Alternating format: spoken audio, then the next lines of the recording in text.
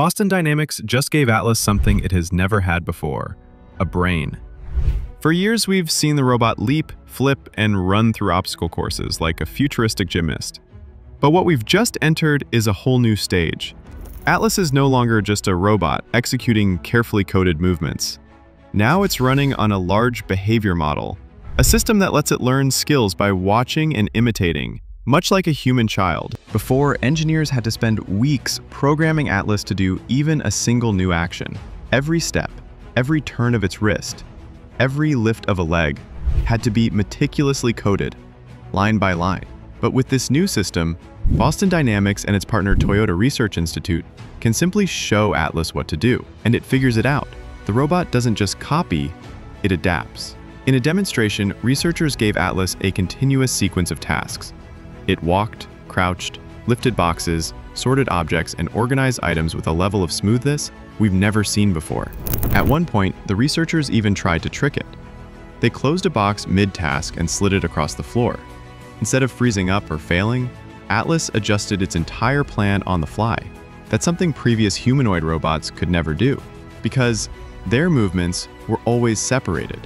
One system controlled the legs, another system controlled the arms, and each operated independently. Atlas, with its new brain, treats its body as a whole. Hands and feet aren't separate tools anymore, they're part of one unified machine. This is the result of a partnership formed back in October 2024 between Boston Dynamics and TRRI. Scott Kundersma, Vice President of Robotics Research at Boston Dynamics, explained it simply. By training a single neural network to control the entire robot, it can perform long, complicated tasks much more efficiently. Instead of being trapped in rigid programming, Atlas gains generalization. Russ Tedrake from TRRI added that this approach finally solves the scaling problem. Traditional coding for humanoids could never keep up with the complexity of human environments. But with large behavior models, adding new skills gets faster and faster. Over time, the robot will need fewer demonstrations to perform harder tasks. This is the direction humanoids are going: whole body intelligence, large-scale models, and the ability to adapt to unpredictable situations. And Boston Dynamics isn't the only player in this race. In China, Unitree has been making waves of its own. Known already for some of the most advanced bipedal robots, they're now teasing their first full-sized humanoid. This robot will stand at 180 centimeters, basically human height, and will have 31 joints. That number may sound small, but each degree of freedom in a robot means a new layer of control and flexibility. With 31 of them, Unitree's humanoid will be able to walk, balance, and manipulate objects with far greater precision. They haven't released a date yet, but considering how quickly Unitree pushed out the R1 and G1 robots, this one might not be far off. And the fact that they're investing in a humanoid this size shows just how serious they are about dominating this field. Meanwhile, in the United States, another contender has stepped forward, and they might just be the most exciting one yet. The company is called Figure, founded by Brett Adcock. Earlier this year, people were already impressed when two Figure robots were seen unpacking groceries together. But what came next shocked the robotics community. Figure revealed a new walking controller called Helix. Adcock didn't hold back when he described it. He called it unstoppable, and the footage backed up the claim. In the demo, the Figure 2 robot walked into obstacles most humans would struggle with. First a curb, then uneven terrain covered with plants, then a wooden pallet where it actually caught its toe. Instead of tumbling down, the robot stumbled, corrected itself, and kept walking. Then it crossed wobbly boards, stepped on a fragile fluorescent bulb that shattered under its foot, and just kept going. What's even more impressive? The robot did all of this blind. Its cameras were switched off.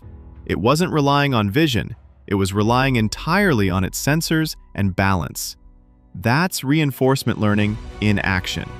Every time the robot attempts something, it gets better at it. Adcock said that in some areas, their robots have already reached superhuman levels of walking. Watching it recover from tripping hazards better than most people would, you can see what he means. And while the US and China push forward, South Korea has entered the competition with a very different approach. WI Robotics' unveiled Alex short for all experience.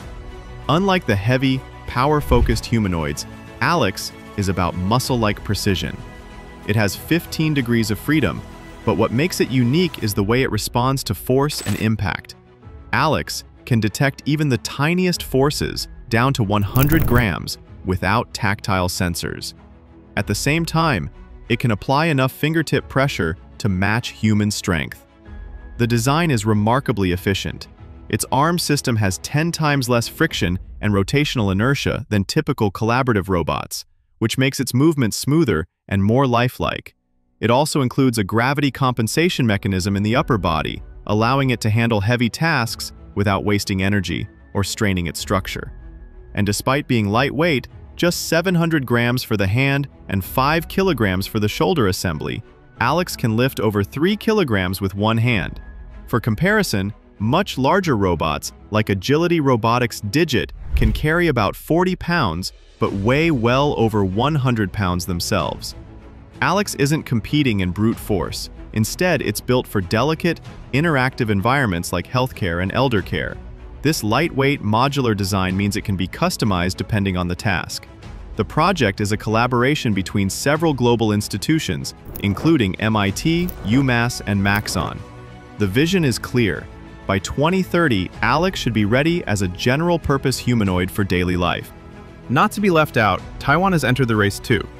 Techman Robot, a subsidiary of Quanta Computer, introduced TM Explore 2. This humanoid is different in its mobility. It moves on wheels rather than legs.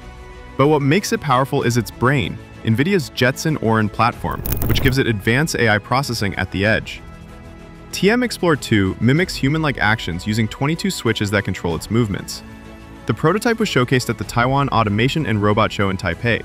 For now, Techman is testing it internally at its own plants, but they expect to launch it publicly in the second half of next year. Financially, Techman has had a mixed year. In the first half, sales reached about $29 million, a 16% increase compared to last year. But despite the growth, they posted a net loss, partly because of currency fluctuations. Still, their global reach is expanding, with sales in China, Europe, and the US, and plans to set up production hubs in Mexico or the US if needed. All of this shows one thing: the race for humanoids is heating up fast. Boston Dynamics gave Atlas a brain, Unitree is building a human-height machine with 31 joints, Figure has proven its robots can walk blind and recover like humans, South Korea's Alex is bringing muscle-like precision to delicate environments, and Techman is pushing AI-powered humanoids into factories and beyond. The next 12 months could reshape the field entirely. These aren't just experimental machines anymore. They're becoming capable, general-purpose workers that might soon share our environments, our homes, and even our workplaces. The real question isn't whether humanoids are coming, it's which company will lead the charge. If you've made it this far, I'd love to hear your thoughts. Which robot do you think is ahead in this race? And how do you feel about humanoids becoming part of our everyday world? Let me know in the comments. And if you enjoy keeping up with the latest in AI and robotics, make sure to hit that subscribe button. There's so much more coming, and you won't want to miss it. How do you feel about humanoids becoming part of our everyday world? Let me know in the comments. And if you enjoy keeping up with the latest in AI and robotics, make sure to hit that subscribe button. There's so much more coming, and you won't want to miss it.